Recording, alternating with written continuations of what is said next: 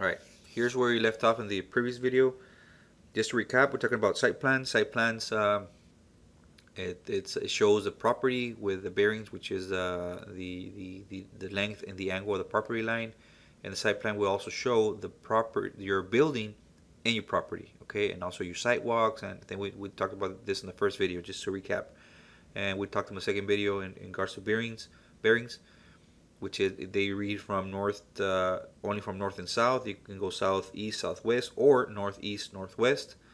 And you have a degree, and each degree is cut into 60 segments, which are the minutes, and then each minute is cut again into 60 segments, which are the seconds. So again, we talked about the precision of that.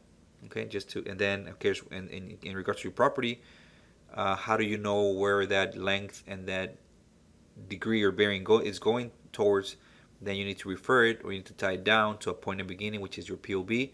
And we discussed also about those pins that they're on the property, that you need to get them, or they need to find them, so you know exactly, or they can put the stake there, so they know exactly where the property line is. Okay, so we discussed that. Just to recap. Now, I think I'm spending too much time on this video, so I'm gonna just touch on brief stuff, and then you have the book in front of you, and then you can ask me. So I don't want to spend way too much time. I tend to get into it, and then talking more than what I should.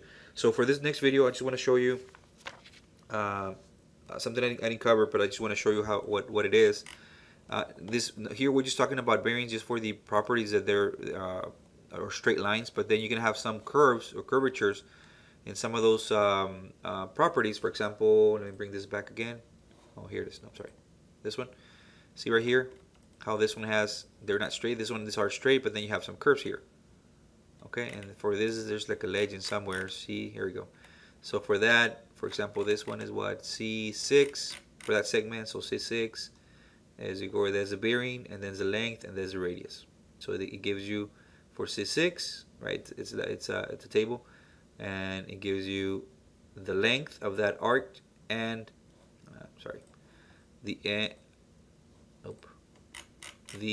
where are we? Sorry. There we go. Gives you the length and the radius. Okay, length and radius. And so if we go here, so for this is a curve, and I think there's a picture somewhere here.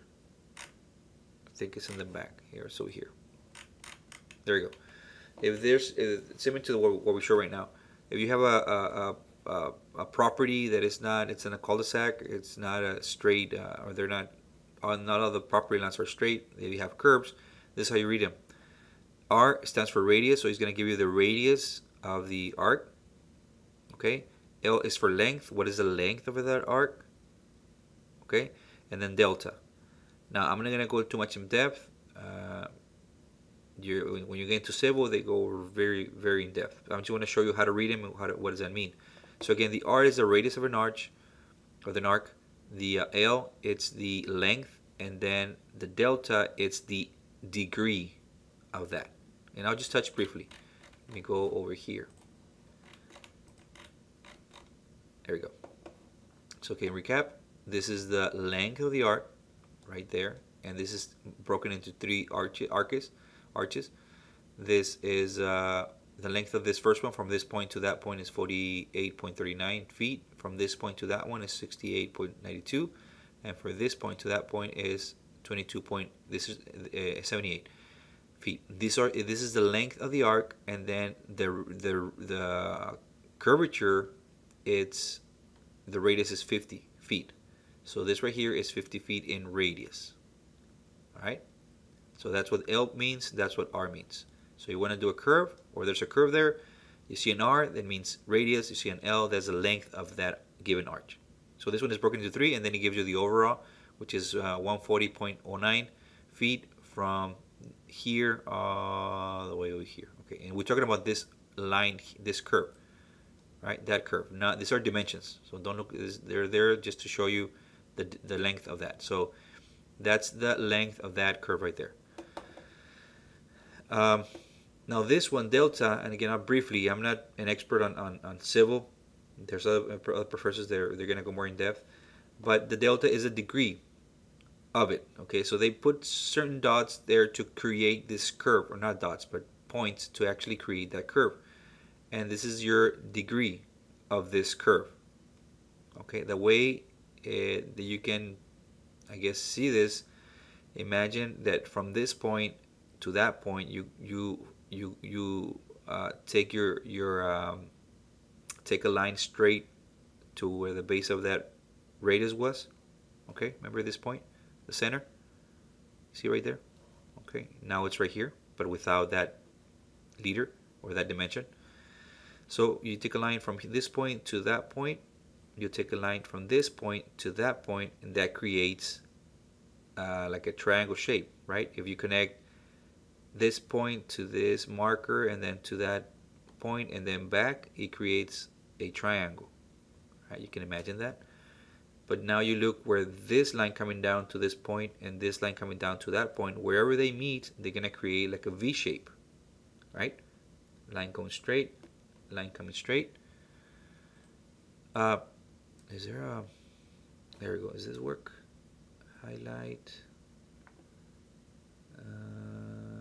I want to see if I can write on this thing. Will this work? No, that's selector, never mind. Okay, so imagine there's a line right here and a line coming down like that. These lines are gonna meet at that point, and then the degree between those two lines, that's what it means. That what delta means. Okay, so that's the degree. So for example, this one, if there's a line coming down from to this point, a line coming down to this point, and then those two lines create an angle, and that's delta. You can hear a line coming this way, a line coming that way. They meet at this point, and then the angle that those two lines create, that's delta. On a nutshell, and there's a lot more. I'll just show you how to read it. Okay, I'm just showing you, see, and telling you what does that mean, what does L mean, what does R mean, what does delta mean. Okay, and those you need again in pieces of land or property that have curvature. Okay, now you know what they mean. All right. For example, this one here, this section there, that part there, this has a leader, radius 50, length 22.78 feet, and then delta for only this section right here is 28 degrees. Okay, comes in, that's 28 degrees. Okay, so just to show you what is it that what it is. Okay, we're not gonna go too much in depth. The other sections, I'm not gonna go over this. You can read on. It's just basically how everything's cut from, not cut, but divided, I guess, from the, you want to see that we're in the United States, right? So from the country or the world, how it starts to be cut in until you get to a piece of land or piece of property. So it goes here on it talks about acreage, talks about you know, square miles, blah blah. You can read that on your own. I'm not gonna go into that. We're gonna go into topography. Okay, topography or topography. It just shows you the condition of the property in regards to different heights and elevation on the property. Okay, for us here in the valley, everything's flat. It's a valley, right? But if you start going to maybe up north or different areas where you start having hills, then that shows you, or it shows you on the site plan or plot, if you have nothing, no structures there, what's the condition of the ground? Do you have hills? Is there like a hole in the middle, or not the hole, but is it sinking in, or is there a hill in your property? And those you can see them on your topography plan or on doing topography, and with those are contour lines. Now, if you haven't heard about this or seen this, let me show you this first, and this hopefully will make a lot more sense. Okay, this is a Hoover Dam. I went here and I got it because I went here in the summer. I got the opportunity to go. So if you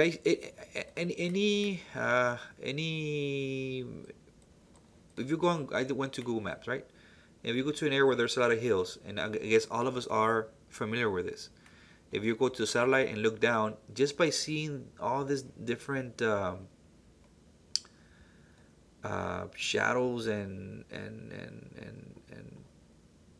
different lines that are created, we understand that there's something going on the ground. For example, if everything was like this, just flat with nothing changing on the surface, we can assume this is flat. Now it could be sloping, but we assume this is flat. There's nothing uh, going up or extruding from the ground. If we start seeing this, right, we know that there's something going on there. There's probably, and then again here by the shadows, we know that it's these are hills, right, or I don't know what they're called, but yeah, hills. So they're going up in elevation on a given area. Okay, and we know this. If I show you this, if you go on Google, and for example you go to this section, you know, okay, this is flat. This I'm walking here. I'm driving my Jeep because it's the sand. And once I hit here, well, I can't continue because these are hills. Yeah, common sense tells you that just by seeing it, right? Just by seeing it. So this idea, also we have to show it, or that's what basically topo is, the condition of the ground. If it's flat, if it's coming up, or if it's sloping down. Okay, and that's how you read the topo drawings, or that's the idea behind the topo drawings. Okay, I just showed you that because it's something that I guess all of us can relate. So, talking about contour lines, let me show you now this. Okay, hopefully you have seen something like this. If you go to plans and you see just a bunch of lines, you could probably see it in maps too, a bunch of the squiggly lines with numbers on them. Okay, so a lot of squiggly lines with numbers on them, like this, like that. Not a face, of course, like that. Okay, that's a topo drawing. It shows you the condition of the ground, and then with a bunch of lines, which tells you when the surface is changing elevations. Okay, so like I show you on this one. Let me bring it back. If I show you a contour line of this, it's gonna be flat. There's gonna be not a bunch of lines, but if we do it on this one, each one of these, zoom in, each one of these areas is gonna have a contour line. Why? Because it's changing the elevation of that land. Okay, you're going up or either you're going down. You're not. It's not just flat. Something's going on there. So when it starts changing on elevation, it creates those contour lines, which are these. Okay, now a way of seeing it here is showing it the way it is, that we see it on paper, and then here what it really means. So here it's easier to understand. Again, that's more or less what we're looking at the Hoover Dam, right? You have hills and you have stuff like that, or canyons. Whenever it changes in elevation, it creates a contour. Okay, so for example, this one, it's going up, so it's steady, and then it creates a contour. Actually, you can be a lot more precise. It depends on I guess on the way, the precision do you want. And again, when you take topo, even civil, you're gonna cover this. But just in a nutshell, it shows you the condition of the property. So if I see this right here and I see a bunch of squiggly lines and I see numbers, now how do I know it's going up in elevation? Because of the numbers. It's going from 10, 20, 30, 40. So that's telling me that it's pulling up. If this is 0, 10 going up, that's a contour line. 20, that's a contour line, which is this one. 30, that's a contour line. 40, that's a contour line, and then this is the highest peak.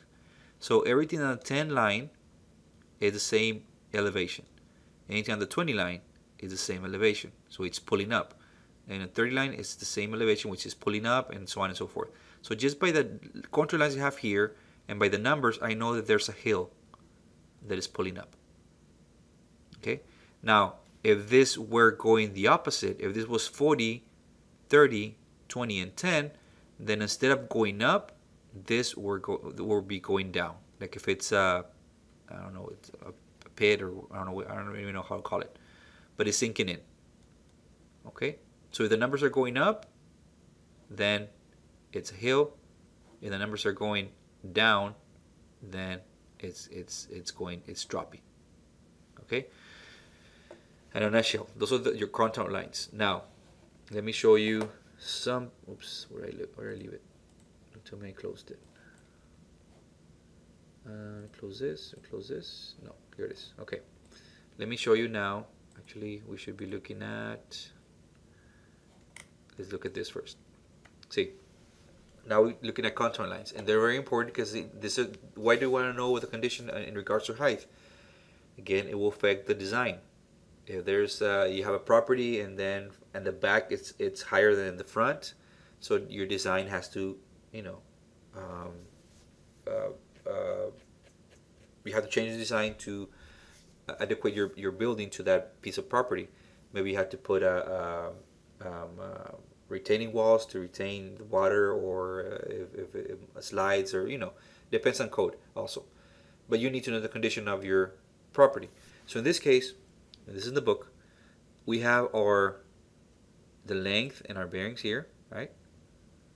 And then for each on every corner of this property, it has the elevation on that particular area.